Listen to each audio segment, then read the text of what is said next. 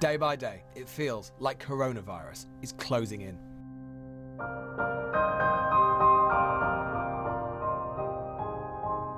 As its reach extends throughout Europe, the English Channel has rarely felt so narrow. Today, nervous MPs brought the Health Secretary before the Commons.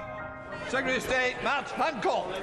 We have a clear four-part plan to respond to the outbreak of this disease: contain, delay, research and mitigate. We're taking all necessary measures to minimise the risks to the public. Some say the government has been disengaged, but however many cobras are convened, there are limits to today's politicians' power. The British state has already been preparing for this for years. At the moment, thousands of tests are being rolled out for suspected cases. Over 7,000 people have been tested. Only 13 have been tested positively.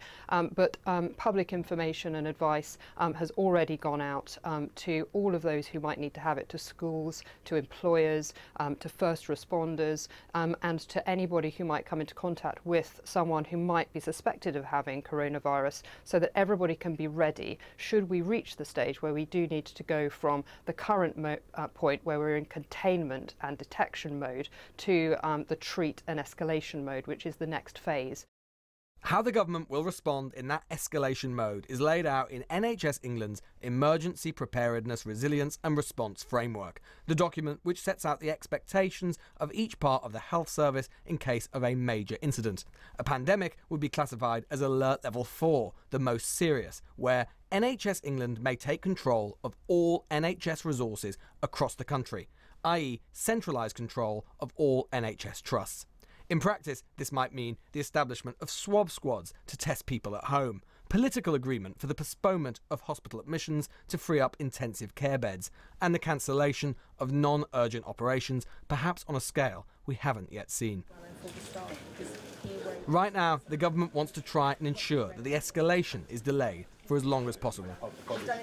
Some of the things the NHS does to cope with a normal winter are the same sorts of things that you see people do in the context of planning for an influenza outbreak. So, for example, if a hospital comes under pressure, it will consider whether it needs to stop delivering some of its normal services temporarily.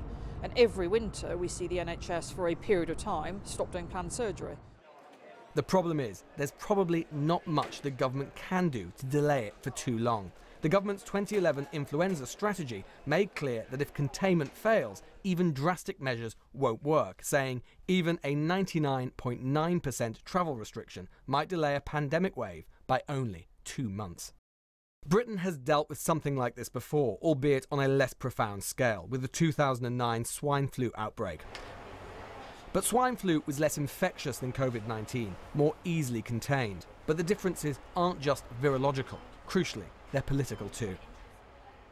The NHS, the public realm in general, was a very different place back in 2009. Waiting lists were much shorter, financial pressures on the system much slighter. At the time, relatively few operations were even cancelled. Today, the slack in the system, its ability to deal with a major crisis, is much reduced. The new government is suddenly nervous. It has looked so imperial, so powerful, but for the first time in its short life, it is about to confront something it can shape but cannot control.